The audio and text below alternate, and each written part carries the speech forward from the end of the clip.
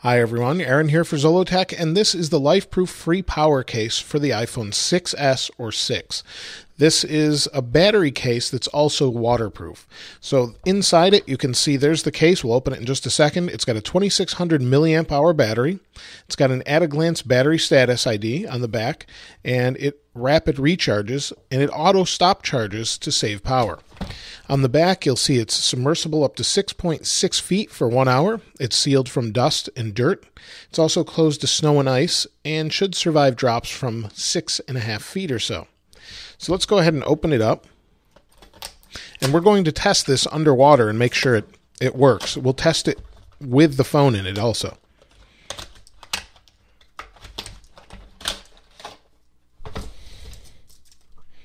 Here is the case.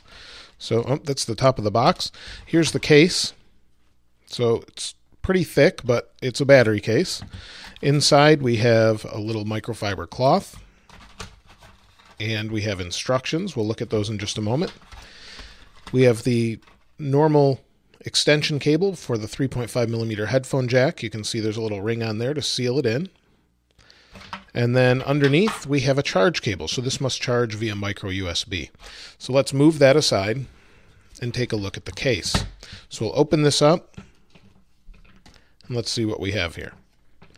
So we've got a sticker that says Live Lifeproof, and we're here to help. So there's their contact information. So this is the case itself. You can see it connects via Lightning to help charge the phone.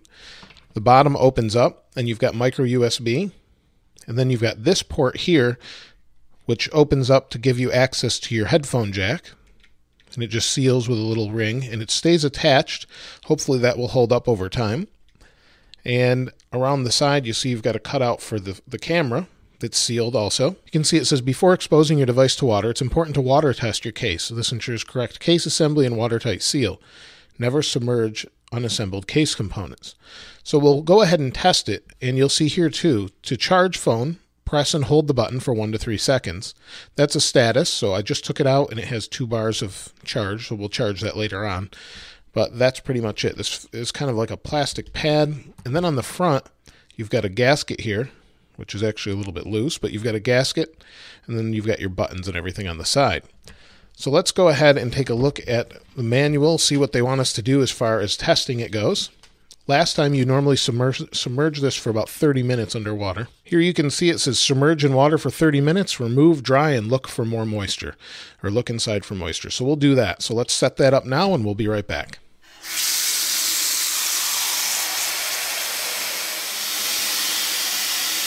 All the ports are sealed, so I'm going to put it underwater. Just put a cup on it, and we'll leave it for about 30 minutes, and then we'll come back and check for leaks. I've taken this out of the water. You can see it's still wet a little bit. Let's dry it off a little bit more, and let's see if we have anything inside it. So I haven't opened this up yet.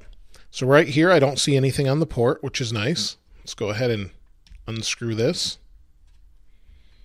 just to make sure nothing's gotten in there. I don't see anything in there.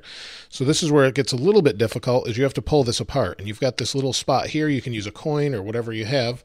And it does take a good amount of force usually to pull these apart.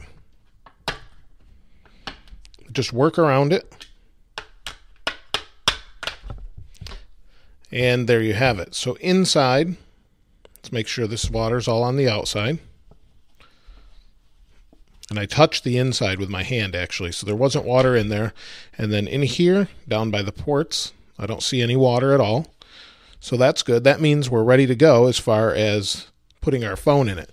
So let me get this ready here. Just make sure it's all dry. And I've got my phone right here.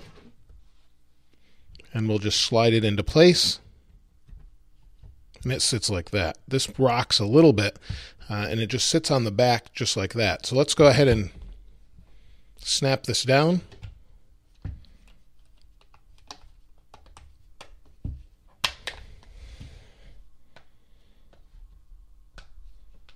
Now, I don't have a skin or anything on my phone. A lot of the time, people ask me in the previous videos I've done with this, will a skin fit? And really, it won't. There's really not much room for a skin to fit in there. You could try it, but really this is such a tight tolerance that you really don't want to test that. So we'll snap this into place. We'll put this little plug here for the headphone jack. Now you can see you can't put a normal headphone jack in there. You need to put this little headphone jack that screws in like this. It seals, and then you can use this. So you can use it, but you really can't use it without this extension, but they do include it with it. We'll put the ports back in, or we'll screw this back in. Not a whole lot of room to do that as far as screw this down in. And then the bottom just seals like this. So this one's actually more sealed than some of the others, and you see I have a little bit of water on here still. Now touchscreens that are capacitive like this won't work underwater, but Touch ID works just fine. It worked on the previous one, and you can see there. I don't see any air bubbles between the screen. If you do put in a screen protector, if it's real thin, you may get some air bubbles, but on the side, you can adjust the volume. The buttons are a little bit hard to press, and then this switch works pretty much in reverse of what you'd expect. So it kind of is a lever that pops up and down on the side, and it works just fine. Nothing on the top. You've got good exposure for the camera, your power sleep wake button. It works well, and the reason the speakers work is they have kind of a film over them. Now, I'm not exactly sure. Maybe they're using these as the portholes for the speakers, so you are going to get a little bit of muffling with that. I'll place a phone call on this also to let you know what it sounds like before the end of the video. The other thing this does is charge. So if we hold this down, it charges. So you see it just turned on. It's charging, and it's good for a full charge, I guess, at this point, they said, and that should help a lot. It does add a good amount of weight. It is pretty bulky, but it is waterproof. So let's see how waterproof it is, and we'll throw it into a filled tub and see what that's like.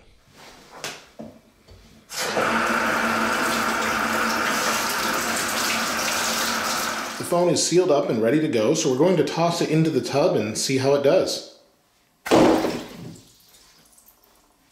Being that this is a capacitive touchscreen, it won't work underwater. So if we bring it above water and we hit the camera button, you can see, there we go. We can use the volume up button to actually take pictures with it or record video. So it will record using that method. We can go home, but we can't do much else while it's underwater. It's been underwater for a little bit anyway. Let's zoom out here and take a closer look at what it's like to drop it into water again. The phone is fine every time I've pulled it out of the water. It seems to work okay. Again, it won't work while it's underwater, but it seems to be just fine. So let's go take a look and see if there's any water inside it as well. I just took the phone out of the water. You can see there's still water on it, so let me dry it off a little bit. On the back, it's still a little bit wet as well. And it seems to have held up okay. It's still working, and it's actually still charging also. So let's pop this off and see what it looks like underneath.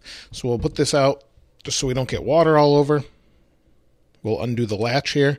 So looks like some of the water just came down around, but it didn't get into the port itself. So let's dry everything off thoroughly. And let's pop it apart. Now I did make a couple calls with the phone, and it sounds pretty good. The volume is a little bit lower than normal, which is to be expected. You've got the ports covered, but it is audible, and they should be able to hear you just fine as well. You may just need to speak up a little bit as opposed to normal. So you can see the phone itself doesn't have any water anywhere that I can see. Let's pull this out of here, and nothing on the phone whatsoever. So it's nice and dry, which is what this case is designed to do, is keep it nice and dry. Nothing inside, and it works really well. I've put the case back on just to show you that 3D Touch works on an iPhone 6s. So if you 3D Touch on Instagram, it seems to work fine. You can use the app switcher by pushing in the corner. Now you do have to push a little bit further to the left just because you have less room to work with, but 3D Touch works okay. Touch ID works fine, and I think this should keep the phone pretty well protected if you're someone that needs the extra power and needs this sealed from water or anything else that might get in it during either work or you're outside doing whatever. This should keep you pretty protected, or keep your phone pretty protected. So let me know what you think about this in the comments below. Again, this is the Lifeproof free power case. It gives 2 times extra battery, and I'll leave a link to them in the description below. If you haven't subscribed already, please subscribe and like. As always, thanks for watching. This is Aaron. I'll see you next time.